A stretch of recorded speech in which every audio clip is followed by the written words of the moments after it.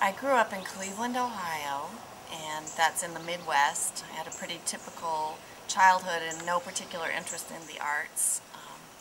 I took some occasional painting classes or did something in school that was a little bit artistic, but nothing really until I went to college. There came a point where I needed to branch out and try to experiment and make my work a little bit more personal.